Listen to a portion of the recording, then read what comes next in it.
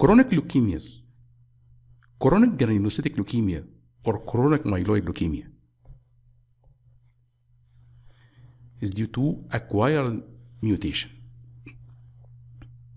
Acquired mutation which results in uncontrolled proliferation of myeloid stem cells with replacement of normal hematopoietic elements, decrease of the normal blood cells. Most patients are 50 plus minus 10. Philadelphia chromosome, it is a characteristic chromosomal abnormality. Abnormal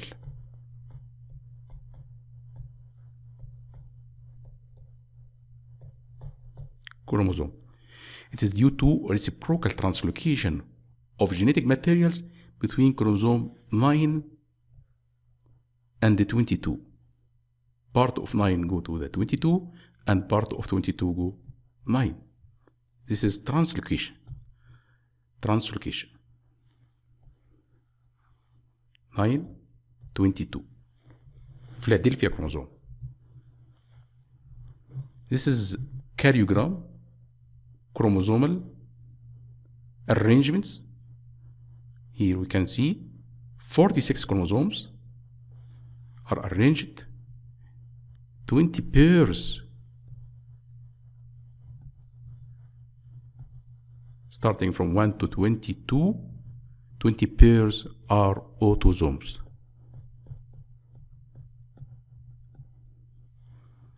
While XY is the 6 chromosomes,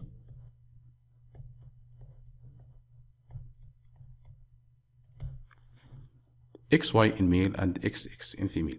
This is normal karyogram, normal karyogram.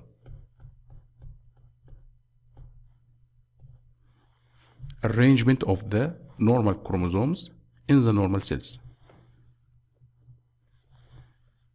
Each chromosome comes from one from the mother and one from the father.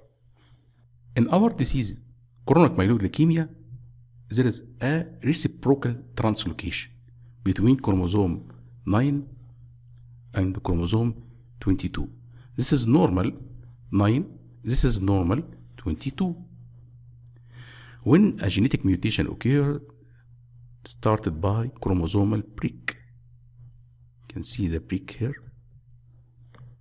and here, and then transferring of the genetic material from 9 to 22, and transferring of the genetic material from 22 to 9. So it is a reciprocal translocation. Breakpoint, cluster, region, epsilon, leukemia. ABL gene from chromosome 9 go to the chromosome 22 and the BCR and fused with the BCR gene on chromosome 22. So on the 22 we have a fusion gene. Fusion gene.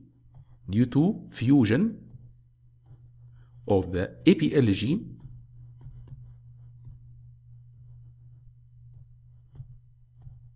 from chromosome 9 with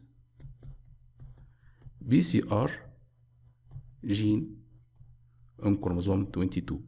This is Philadelphia chromosome. This is Philadelphia chromosome. This is abnormal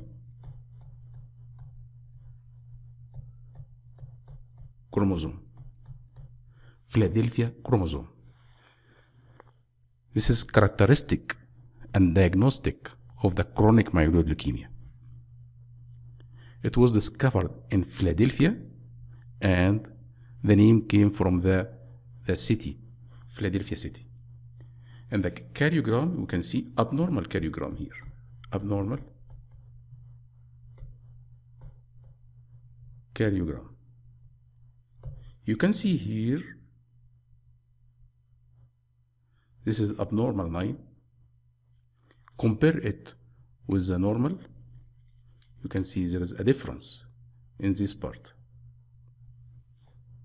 And also 22, you can compare between this abnormal and this normal. You can see here this is a short. This is a short one.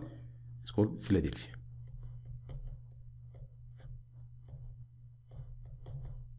Philadelphia